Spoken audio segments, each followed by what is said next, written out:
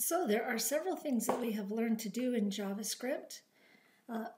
We've learned how to access JavaScript functions such as alert and prompt, but we've also learned how to create our own functions. So for this particular web page, we created a function called myFirst that gathered values from text boxes and wrote information out to a paragraph. And the way that this works is we just put values in the text box, and when we click here, it calls that function myFirst, gathers the information from the text box and writes to a paragraph. So here, the way that we did that, the way that we called the function was to add this onClick attribute. But there is an improved way to do this, and that is with an event handler. So what we're going to do today is learn how to use addEventListener. And the way that this works, we're going to be speaking JavaScript, so I'm going to do this in script tags.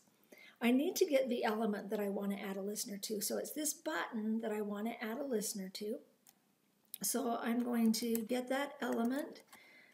I'm going to just use it the same way I usually do by getting that element by ID.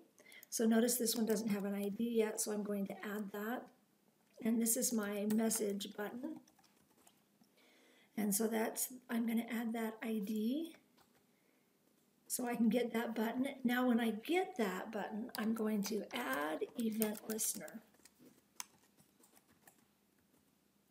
All right, now so this is a new method that we're just learning, a new function that we're just learning now. So we want to add that event listener, and I'm going to, in quotes, it requires, this is a function call, and it requires two parameters. The first one is the event type, and we want to do this on the click event. And so I'm going to do click.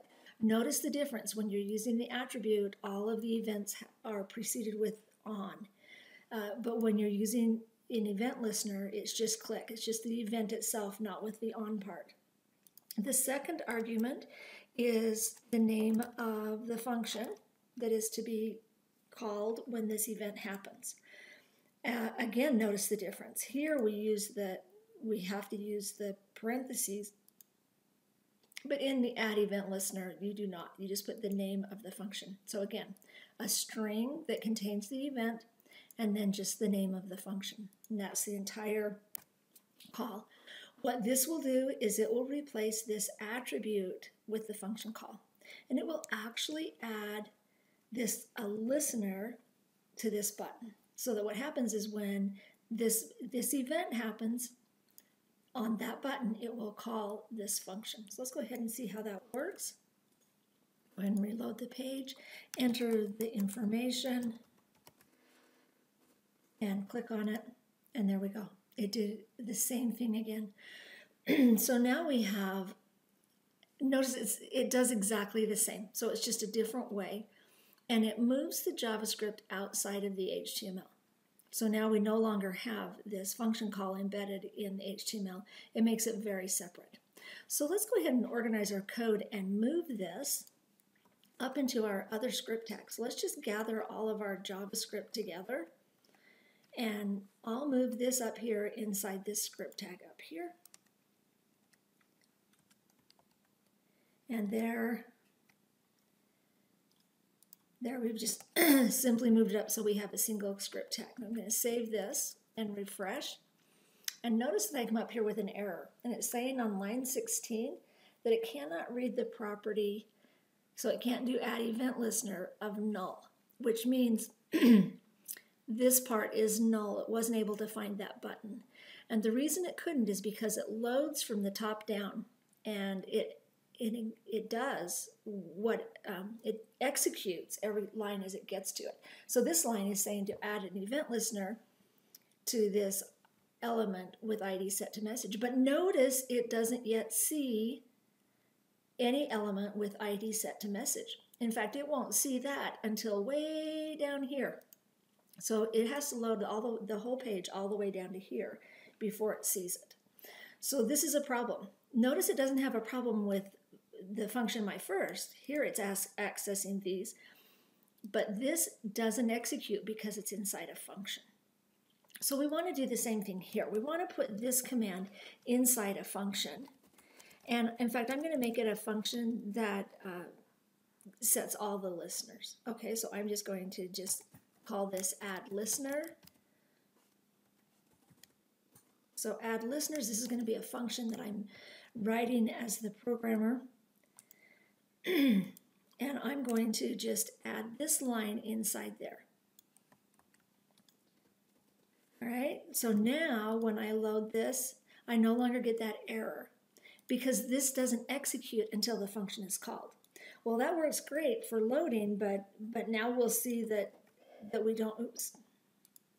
But now when we reload this and we put in Sally, and that's my goldfish that is only 3 months old. When I click on there, nothing happens. Because since this line is inside a function, it doesn't happen until this function is called. So what I want to do now is I want to call this function, and this is how we want to do it. We want to be able to add these listeners when the page loads, but specifically after the page loads, so that it has access to every single element that we might be adding listeners to. So the event that we can do that with, well, we have it now. The element we can do that to is the window element, and we can call an addEventListener for the whole window. So as this window, we can add a listener to the window. So, and that's just the browser window. The event that I want to use is load, and this event is triggered after the page loads. So after the whole entire page load happens, then this event is triggered, and that's exactly when we want it to happen.